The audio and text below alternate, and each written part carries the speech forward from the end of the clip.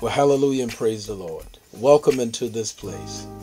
We welcome you into this worship place. I pray that your home is a place of worship. I pray that your heart is a place of worship. I pray that you understand that you can worship the Lord wherever you are. Listen, you can throw your hands up. You can call out his name. You can worship him wherever you are. Why? Because this is the day that the Lord hath made. I'm going to ask you something special. Come on. Let's rejoice and be glad in it. Come on. Put those hands together. Give your heart gladness and make sure that you open up your heart so you can receive what the Lord has in store for you today. I want to say to each and every one of you, first of all, thank you for tuning in. Secondly, Merry Christmas. This is our Sunday in which we've assigned to celebrate Christmas together, and you'll see that in our themes. But I want you to know that we celebrate the Lord's birth, we celebrate his wonderful arrival, and we celebrate the reason he came. And you've heard this said before, but I'll say it again. He is the reason for this season. If there ever was a time when we need to celebrate the Lord Jesus and what he's done for us, it is right now. And we're going to do that today in this worship celebration. I'm asking you to give us your time and your attention, and let's celebrate the Lord together, and let's just celebrate him because he is worthy of all of the praise. Don't you agree? We're going to pray for our sick, our bereaved. We're going to ask the Lord to just welcome their hearts in. They're heavy, but ask them to come in with us. Those on the front lines, we're going to consider them as well. And just a host of many. Let's seek the Lord together. Father, in the name of Jesus, we thank you. God, we give you praise. Thank you for the workers. Thank you for a vaccine, possibly two. Thank you, God, that you have enabled us to persevere through this storm, through this chaos, through this madness, God. And yet you've still preserved us, and we give you praise for it. Now, Lord, let the process go well, we pray. Bless those on the front lines. Bless those in nursing homes. Bless those public servants. Bless those healthcare servants. Bless teachers. Bless all of those who are caring and sacrificing so much. And then, God, bless those whose families have been impacted, whose hearts are wounded. God, bless them, please, we pray, that your peace will cover them, that your grace will abound in them, that your love will drown them, and they'll feel your presence. Lord, bless them, we pray. And then, God, we ask that you will bless this worship celebration. May it be unto your name. May it celebrate you. May we exalt your name. We give you praise. In Jesus' name we pray. Let every heart say, amen. Well, brothers and sisters, we're ready to praise the name of the Lord. Our singers are ready. Our psalmists are ready. I want you to just come with us and just be blessed in this worship celebration. Come on, receive our psalmists as they come. Put those hands together, if you don't mind, one more time.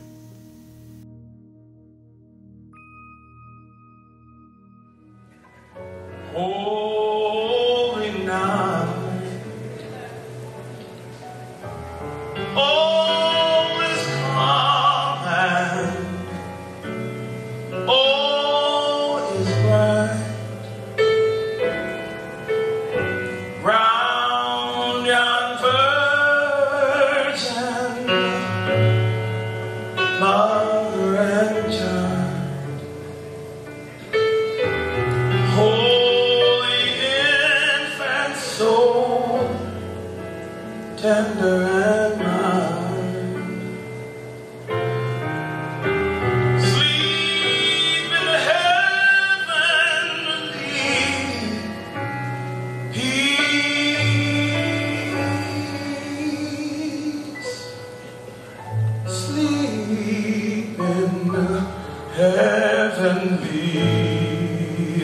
peace.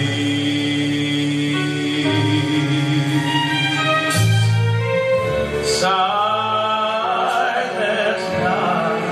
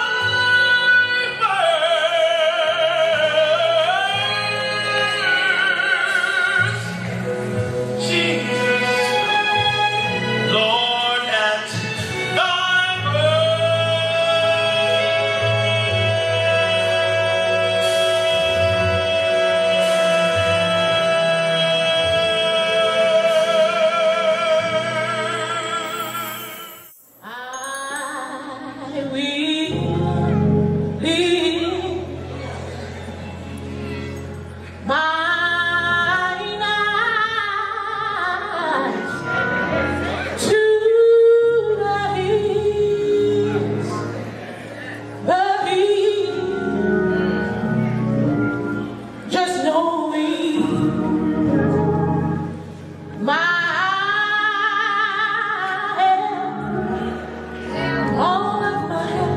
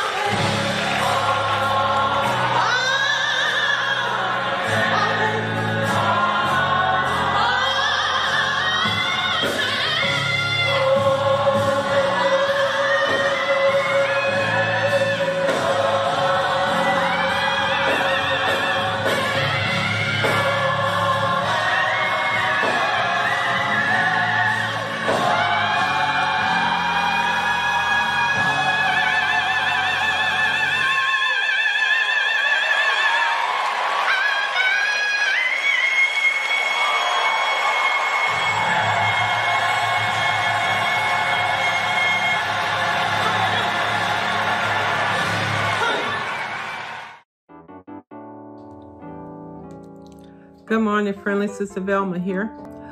From the book of Matthew, chapter 1, verse 23. It says that the virgin will conceive and give birth to a son, and they will call him Emmanuel, God with us. Hallelujah. Let us pray. Father God, we thank you now. We thank you for your son. We thank you for the babe that was wrapped in swaddling clothes there in Bethlehem. Father God, we thank you that that babe was going to be the connector that would fill the chasm between you and man.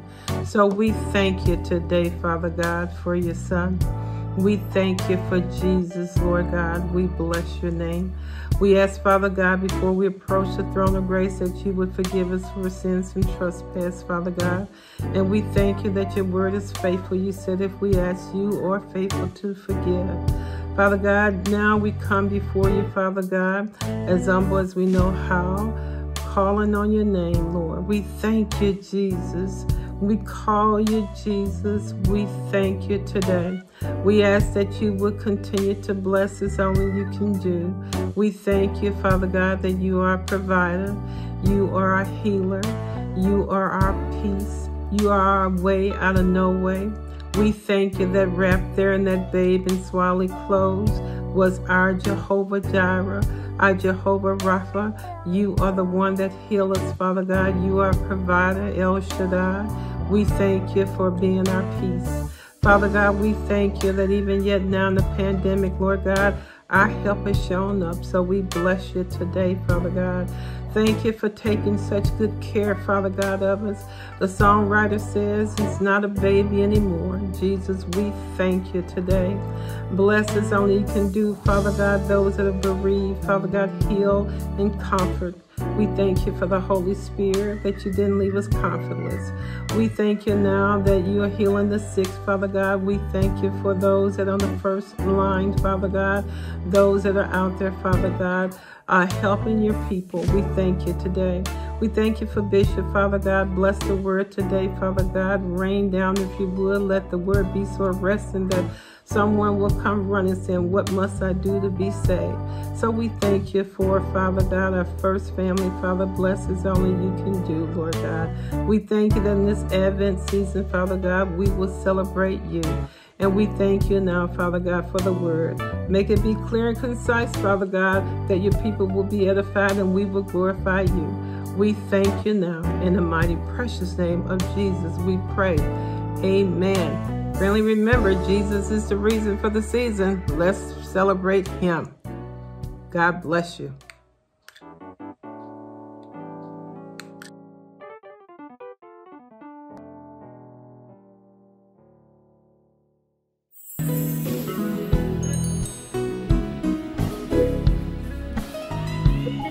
I'm running for my life, running 'cause I wanna see Christ.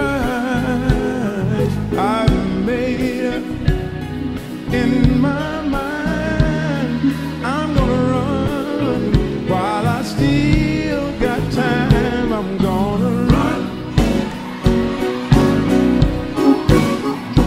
gotta run. I gotta run. I gotta run.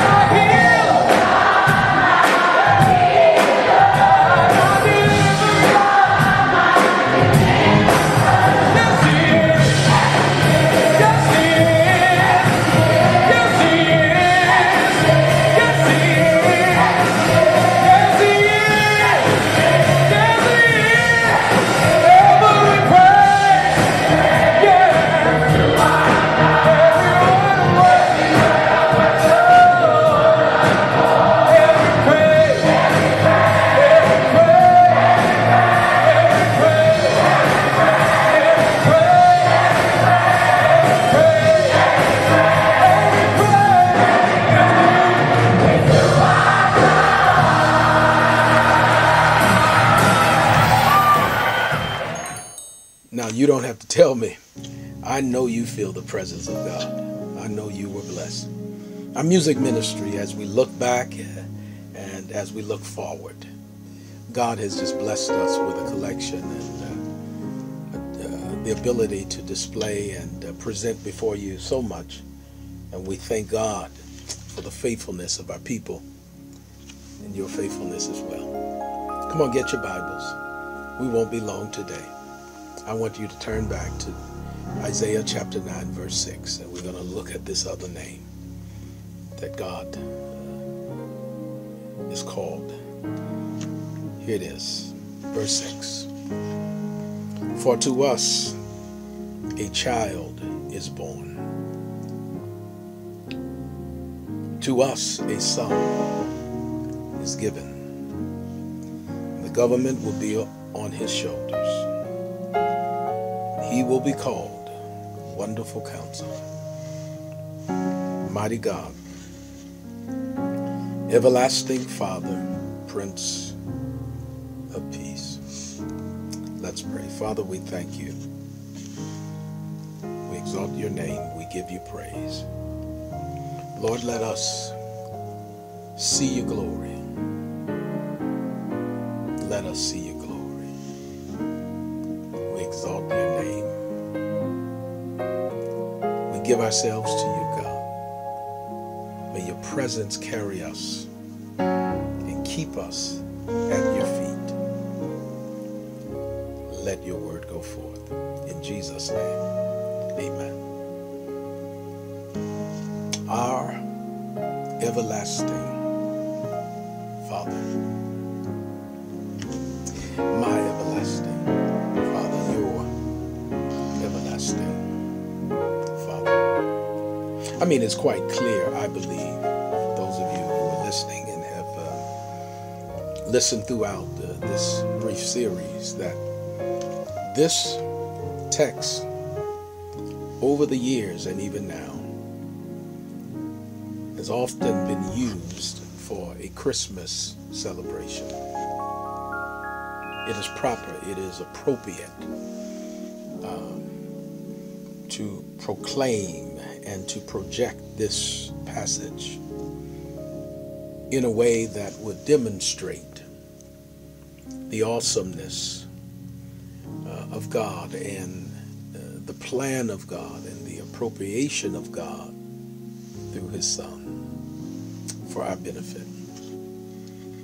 It is what we call this Christmas story. It really is. And the more I think about it, brothers and sisters, the more I relive in my mind and in my heart this Christmas story, I am amazed.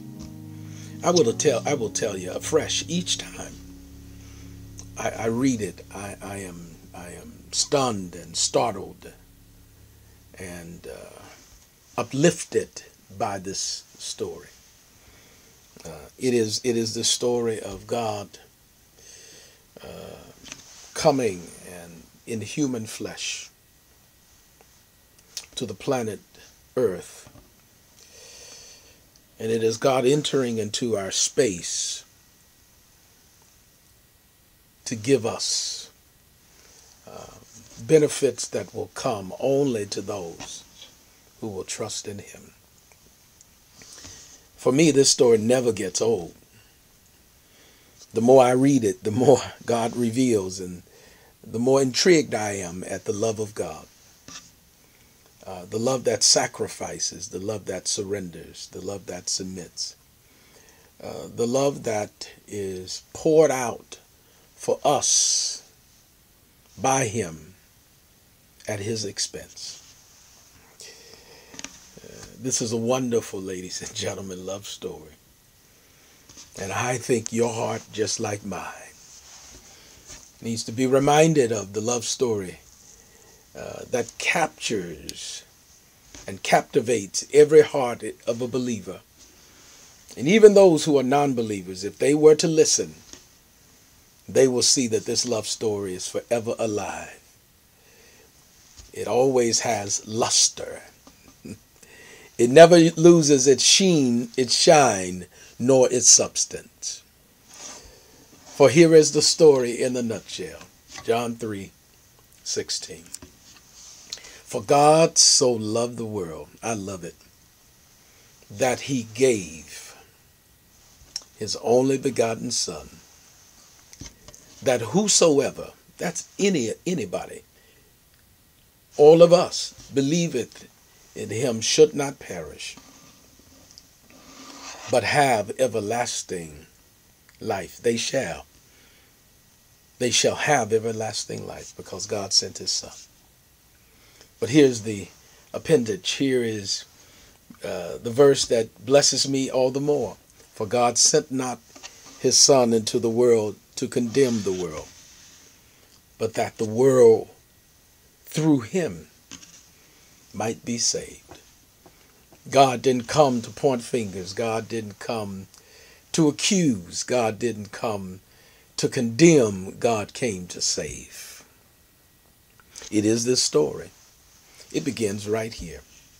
This Christmas story where we see God in Christ, the Messiah. He is searched for and found by shepherds in a manger, in a lowly stable. It is God who has come in human flesh. You remember that declaration. They said that you will find him wrapped in swaddling or cloths. He will be in a manger. That's how you will find him. And you know, this story has appealed to me and appealed to so many. And I wondered almost all the time, or each time I read this story, what did Mary think?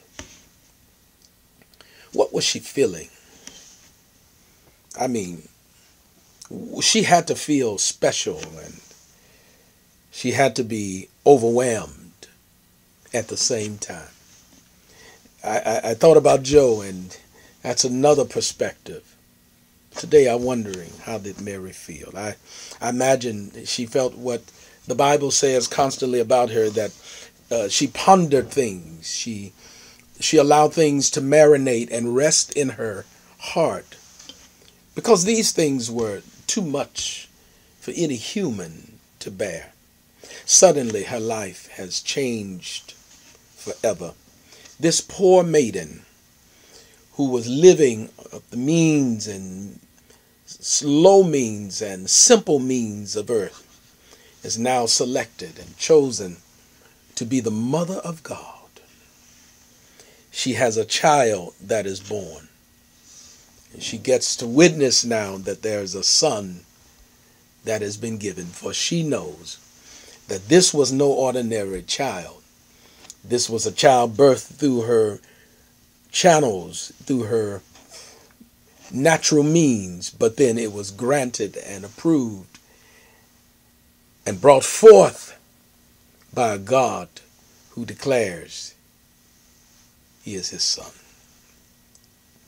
She had to think about, because as a Jewish girl, she had to wonder about those words of Isaiah, and however she knew, or how much she knew, here are the words. The words of Isaiah are hovering over her, or echoing through the chambers of her heart. The government, Isaiah says, for this baby shall be upon his shoulders. And Mary knew his name, because the declaration to Mary was that his name shall be called Jesus. She got it, she and Joe. Why? For he shall save his people from their sins. But Isaiah adds a little more to this message. Isaiah, 700 or more years before his birth, declared that not only will his name be called Jesus, as Mary and Joe heard it, but now Isaiah declares his name also shall be called Wonderful Counselor. Yeah, his name shall be called Mighty God. His name shall now be called Everlasting Father. You know, ladies and gentlemen, I get the child and the son, the divine and the human. It is somewhat beyond my full comprehension, but I believe it by faith. I understand the wonder of his grace and the wonder of his presence and the wonder of his Shekinah glory. I understand how we wonder at the Lord's presence and how he is a counselor, how he moves to us, how he comes closer to us, how he loves us beyond imagination, how he comforts us, how he provides for us the needs of our heart, our mind, and our spirit. I understand that. Understand that he's a mighty God, the miracle working God, the powerful God, the God that can reverse any situation, the God that can overrule any circumstance, the God that can speak and the winds hush, the God that can heal a blind man, the mighty God that can heal a leper, the mighty God that can turn 2 fish and 5 loaves and feed multitudes, turn water to wine, heal a young girl in the house, say unto her, tell her thy kume, which means my daughter, arise. And that's a mighty God. But then, ladies and gentlemen, the Bible says that he's an everlasting Father, which suggests to us that not only is he a mighty God, but he's a God that is eternal. He is a God that is forever. We talked about him last week. He's a God that is permanent. He's a God that provides. He's a God that is always here with us. And ladies and gentlemen, I believe that Jesus qualifies for this particular title. Only he does. He's an everlasting Father. And I believe that the Father God gave him divine credentials that enabled him to come and to represent for him in a special way. For Jesus is the representation of our everlasting Father. He is God the Father in character. He is God the Father in spirit. He is God the Father in presence. It is this Trinitarian conundrum that we sometimes wrestle with. You do, I do. I think we all do. It's one of these mysteries of our faith. We have mysteries of our faith that sometimes it's too difficult to even imagine. The virgin birth is a mystery of our faith. It is this mystery, this Trinity, 3 persons who equal one. It is how the Father, the Son, and the Holy Spirit all could be one, but operate in different ways and different manners, but yet they are one in the same. And so what I believe this text reveals to us is, first of all, this glorious text is telling us that not only is he the representation, he is the incarnation. Come with me if you don't mind. Philippians 2 blesses me over and over again. Chapter 2, verses 6 through 10. I want to read it to you. It says that this is about Jesus now, who being in the very nature God, did not consider equality with God something to be used to his own advantage. He is equal with God, but did not consider it to be used to his advantage. Rather, he made himself nothing by taking the very nature of a servant. He became a servant. He was born in a manger, being made in human likeness and being found in appearance as a man. Here, watch this. He humbled himself by becoming obedient to death, even death on a cross. I love this piece. Therefore, God exalted him to the highest place and gave him the name that is above every name.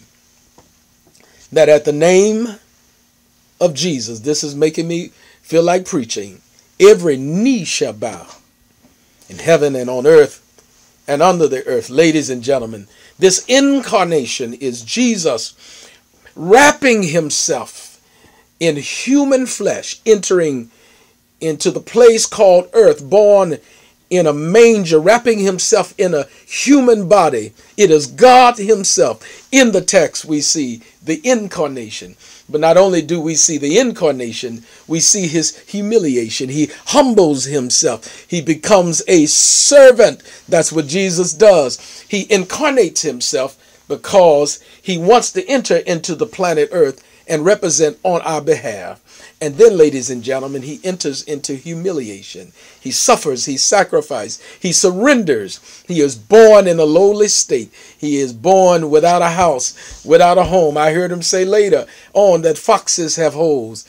Oh, my Lord. Birds of the air have nests, but I, the Son of Man, have nowhere to lay my head. It is the humiliation, but then it is the exaltation. The Bible says that he has been given a name that is above every name, that at the name of Jesus, yes, every knee will bow.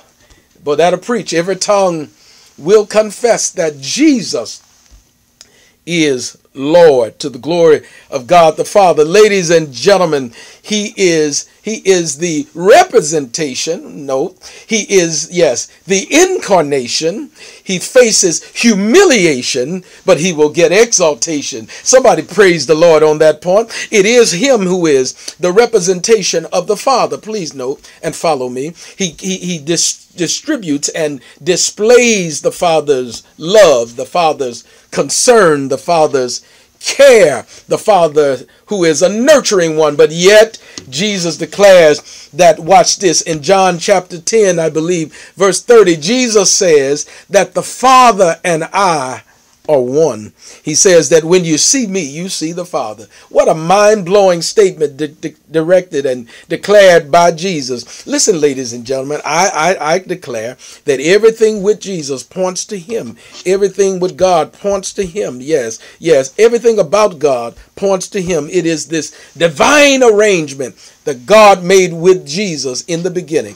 He is, yes, he is God, I believe, in human flesh. Here's what the Bible says. To us a child is born. To us a son is given. The government shall be upon his shoulders, and his name shall be called Wonderful Counselor. Yes. Mighty God. And now Everlasting Father. I am declaring that this babe that is born in Bethlehem ultimately is the everlasting Father as a representation of him who is, yes, in glory. They decided, here is how I know he is who he says he is. The Bible says he is pre-existent. Only God can be pre-existent, ladies and gentlemen. Here's what Psalms chapter 90, I'm getting my motor here. Chapter 90 verse 2 says, before the mountains were brought forth, or ever you have formed the earth and the world, even from everlasting to everlasting. What does the Bible says? You are God. John chapter 1, the Gospel of John chapter 1, it says, talking about Jesus, in the beginning was the Word, the Logos, and the Word was with God, and the Word was God, and he was in the beginning. Listen, he was God in the beginning. Y'all got to hear that. Through him all things were made, and without him nothing was made that was made. He is speaking about Jesus himself. How do you know that? Later on in that chapter it says, and the Word became flesh and dwelled among us. Preach, Reverend. I'm getting my motor. I'm doing the best I can. So not only is he pre-existent, ladies and gentlemen, he is self-existent. Please understand that when Jesus, throughout the scripture, and we're gonna visit this thing later, whenever he declares that I am, he is visiting Exodus chapter 3 verse 14, which declares that God says I am, which means I am the self-existent one. I am one without a creator. I am one who is here in the beginning. I am, watch this, that's why Revelation says this, I am Alpha and I am Omega. I am the beginning and I am the end, ladies and gentlemen. He is that God who is representing the Father in the flesh. Ladies and gentlemen, all of us need to hear that he is a God, because he is our everlasting Father, rather, because he is that loving God. He is that caring God. I told you, he is that God who protects. That's what a father does. He is that God who provides. Yeah, he's a God that guarantees permanent love. Is there somebody here that need to really come to the full understanding that you got somebody in your life who provides, who meets your needs, who will come and see about your circumstances, and a God who not only provides, but a God who protects. When the enemy comes in like a flood, he will protect. When somebody come up against you, he will protect. When you have situations and you need a barrier around you, God is a protector. But not only is he a provider and a protector, he's there permanently. He's that everlasting Father. He's that always loving Father. Ladies and gentlemen, I believe that every person listening to me today need to understand and desires to understand that God is your provider, that God is your protector, and that he will never leave you nor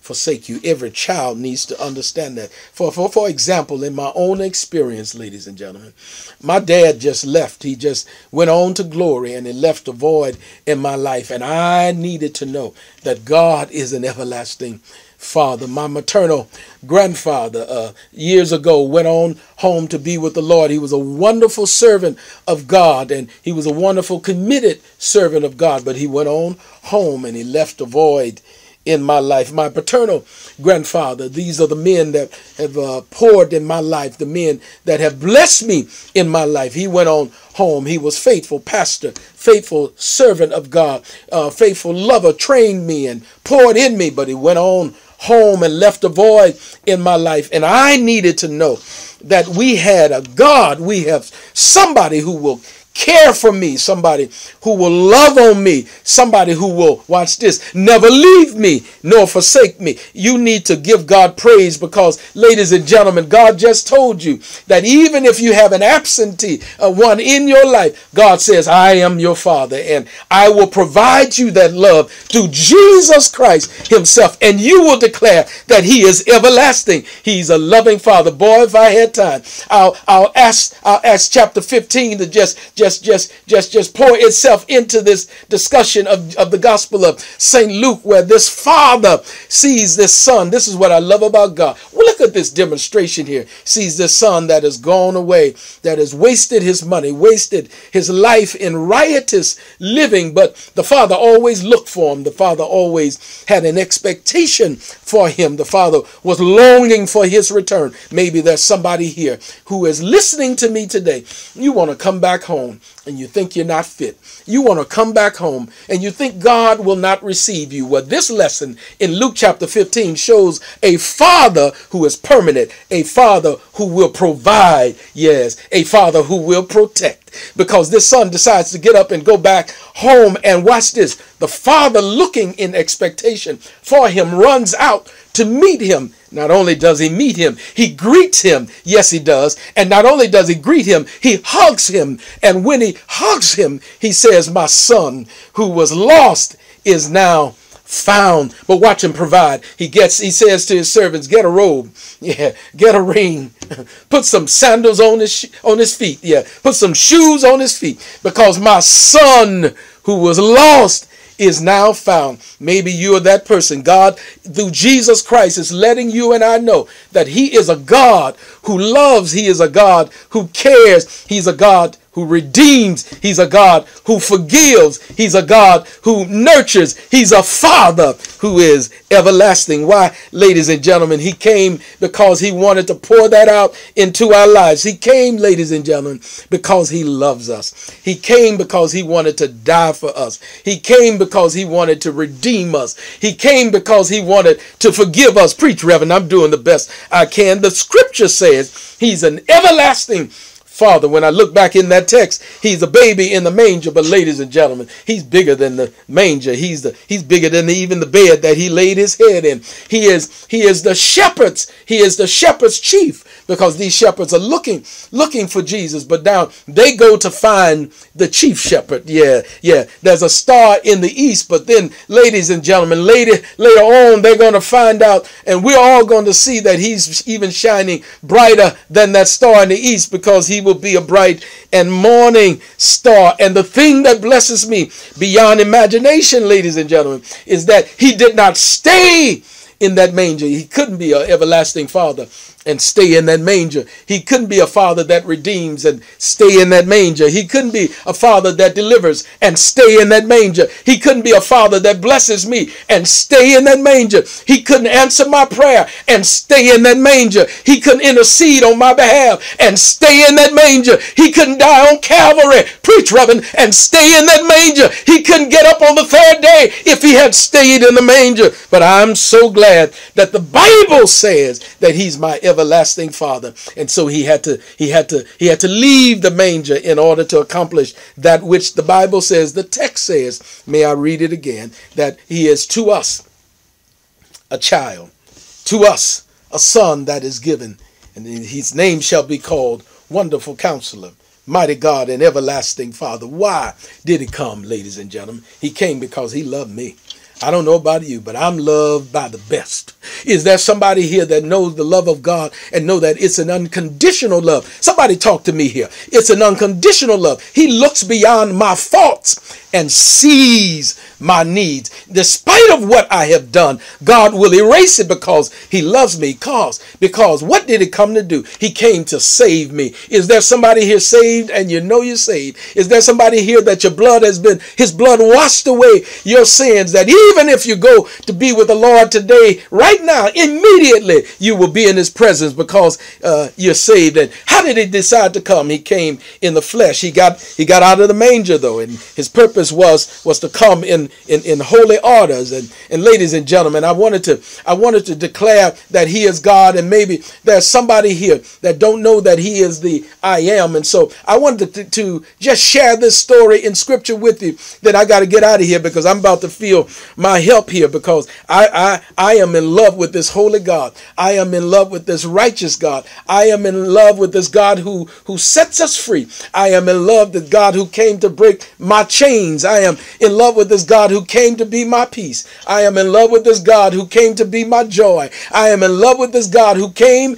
as my Savior. Is there somebody here that knows he's your Savior? If you know he's your Savior, do you all mind for just a moment, give the preacher one high five if you know he's your Savior? Yeah, give me another high five if you know he's your friend. Give me another high five if you know he's your company keeper.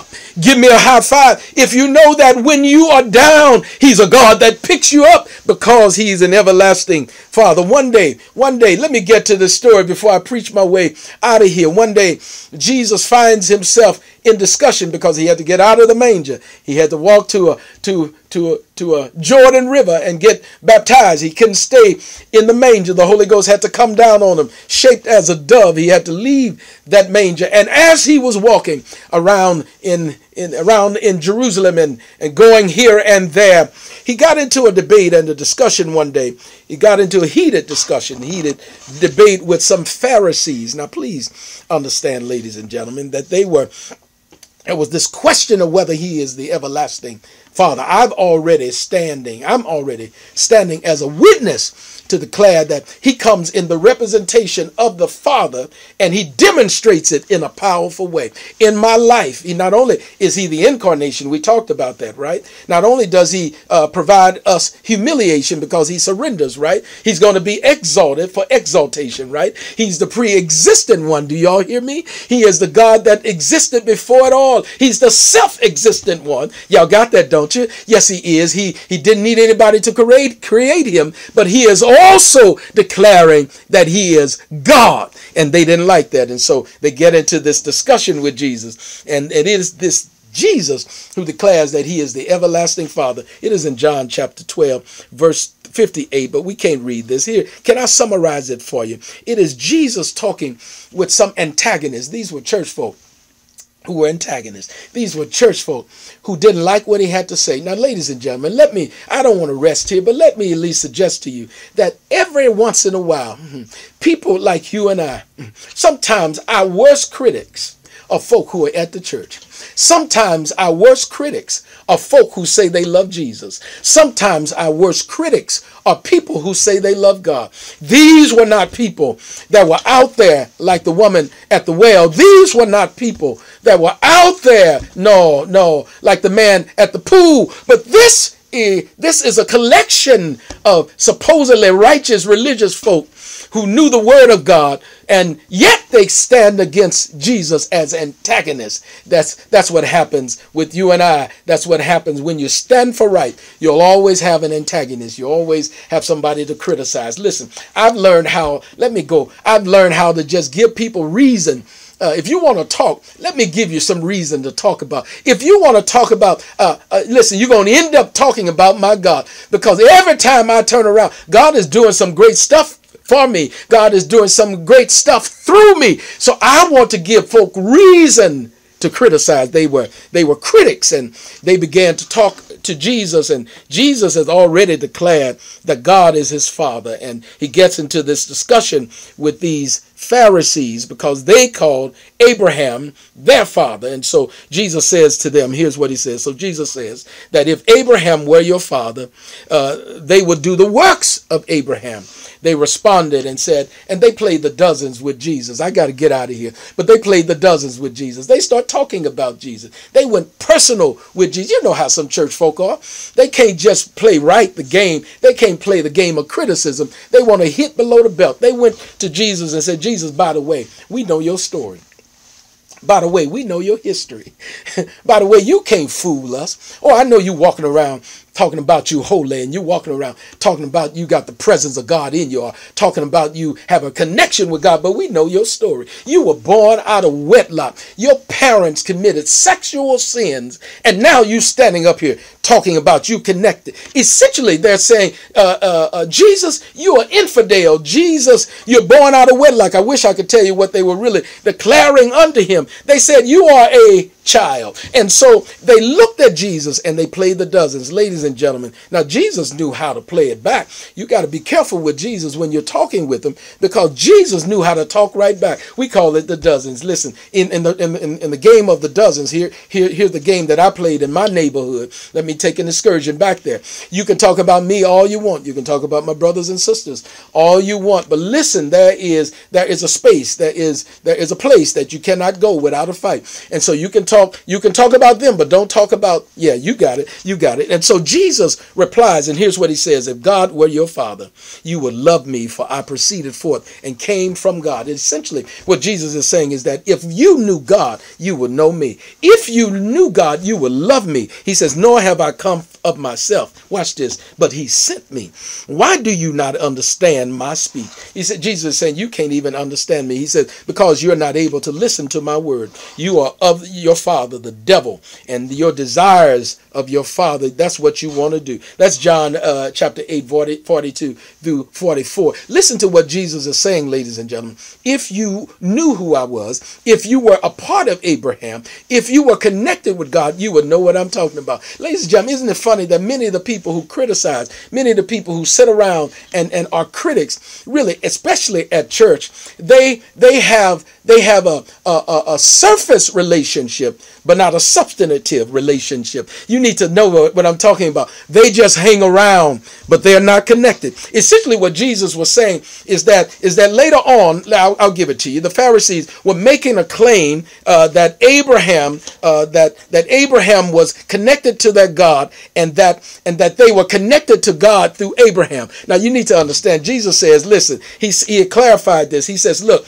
you may have connections with Abraham physically, but you don't have connections with God spiritually. Boy, if I could preach this thing, there are a few folk I know that are connected with people in the church in a physical way, but no spiritual dynamic. Please understand, you can hang around the church and be physically connected. You can hang around the church and serve physically, but you need a spiritual connected. What Jesus is saying is that you are connected with Abraham by human blood, but you're not connected with Abraham by spirit blood. That's why you can't understand. That's why you don't know who I am, and you have the audacity to declare that you know Abraham. Jesus says in John chapter 8, verse 58, Jesus says, and he blows their mind, he says, before Abraham was, Jesus says, I am. And that just pulled everything out. Listen, he pulled out his whole card. He had it in his back pocket. He said, I really didn't want to do this to you, but you pushed me. I pulled my divine card in front of you because these are eternal matters. These are holy matters. You have no idea who I am. And Jesus, they knew, was declaring that I am. He has suddenly pulled out this I am card. He declares that I am. And that's Exodus chapter 3, verse 14, when Moses goes up into a desert and he sees a bush burning and it is not consuming. And Moses recognizes that it is something that he had never seen before. And so he holds a discussion with God. Let me get to it. And God finally says, Moses, I want you to go. And Moses says, well, who shall I say sent me? And he says, tell them that I am that I am. Ladies and gentlemen, they knew that Jesus was declaring to be the eternal one. Jesus was declaring to be the everlasting one. Jesus was declaring to be who he said he was. When you read the New Testament, I think it bears witness that he is that great I am. In Hebrews chapter 13, verse 8, it says, Jesus is the same today, yes, yesterday, and forevermore. That's only God who could be that way. Revelation 1:8 declares that he is Alpha and he is Omega. He is the beginning and he is, ladies and gentlemen, the end. I declare that this God is the great I am. It is Hebrews chapter 13, verse 5 that says, Jesus, he will never leave you. He is permanent,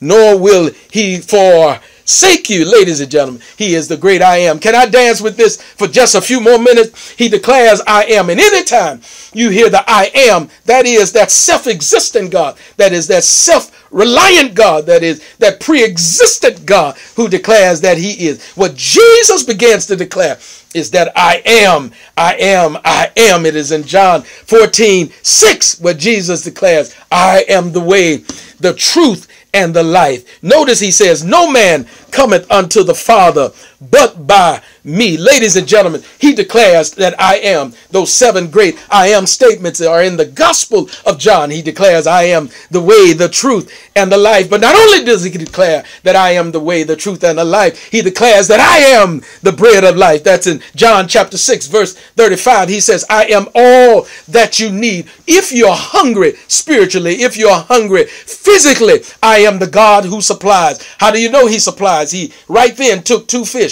and 5 loaves of bread and shows what he's able to do. He not only declares that I am the bread, but he says that I am the light of the world. If there's somebody walking in darkness, I got somebody who can give you light. He says, I am the light of the world. And then he takes a man who is blind and he gives him his sight. He not only declares that I am the light of the world, but then he declares that I am the door. Ladies and gentlemen, if you're outdoor, if folk have shut the door on you, they closed the door on you, they said you'll never get back in, I got a God that will open the door. He says, watch this, I stand at the door of your heart and knock, and if you just open it up, he says, I'll come in and I'll be the door. Not only will I sup with you, but I'll give you openings, I'll give you opportunities, I will give you blessings beyond your imagination. I am the God who can give you an open door. I am the God that can give you blessings that nobody can take from you. I am a God that can lift you and put you in position and nobody can pull you down.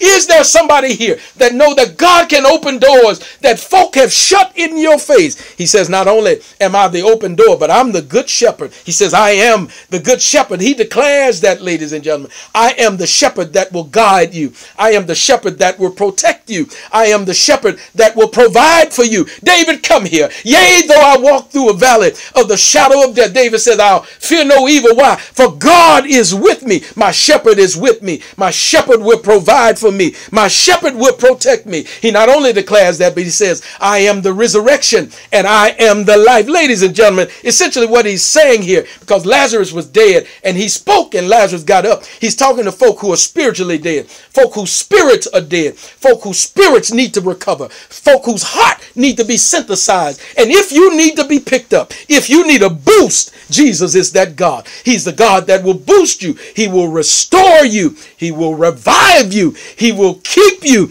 He will bless you. He will honor you. He will comfort you. He can restore you. Is there somebody here? Know that you've been down and God has restored you. Let me get out of here. He says, ladies and gentlemen, finally, I am the true vine. He says, listen, if you're connected with me, you're branches, but if you're connected with me, you shall live. Ladies and gentlemen, a few days ago, I went out to start my car, and it wouldn't start. And I wondered what in the world was going on. I lifted up the hood, and suddenly I recognized that one of my cables were off. The battery was good, but my cable was off. The battery was good, so I put the cable back on, went into the car, pulled out my key, turned the ignition, and it began to start. And it dawned on me that you can have a battery, but if it is not connected, it won't start. Ladies and gentlemen, Jesus said, if you want to start, if you want to turn over, if you want to be able to move forward, you got to connect with me. He says, I am the true vine. Ladies and gentlemen, he says, if you are connected with me, you shall live, you shall recover, you shall be restored, you shall be revived. Oh, ladies and gentlemen, he says, here it is. I am the bread. I am the door. I am the light. I am the true vine. I am the resurrection. I am the good shepherd. I am the way, the truth, and the life. I am the God who provides. I am the God who protects. I am the God who is permanently here with you. I will never leave you, nor will I forsake you. Boy, I'm feeling my help. Is there somebody here know that God is the great I am? He is the everlasting Father. When people ask you about Jesus, you can say he's my elder brother. When they ask you about Jesus, you can say he's my friend. When they ask you about Jesus, you can also say he's an everlasting Father, because he comes in the representation of God the Father, and he cares for me. He loves me. He longs for me. He comforts me. He blesses me. But ladies and gentlemen, I got to close. But I wondered about Mary. And I wondered, what did Mary think? It goes back to that thought when I thought about Mary. Did she know he was who he was? Did she know who he was? And so I remember that song. It says this, and it blesses me every time I hear it. Mary, did you know? Mary, did you know? I wonder that your baby boy would one day walk on water. I wonder, did Mary know? Mary, did you know that your baby boy will save sons and daughters? Did you know that your baby boy has come to make you new? This child that you delivered would soon deliver you.